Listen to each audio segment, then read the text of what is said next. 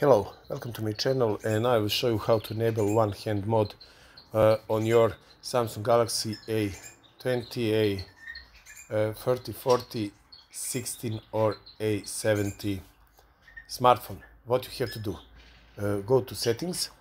When you are in settings menu, go to advanced and features.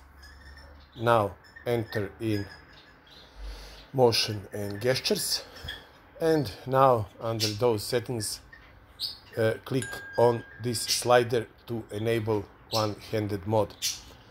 Also, you can click on this on this one-handed option, and from here you can select how do you want to enable one-handed mode by swipe up diagonally from either bottom corner, or if you select button, then you have to type 3 times your home button to enable one-handed mode. Okay, thank you for watching this video. I hope it was useful for you.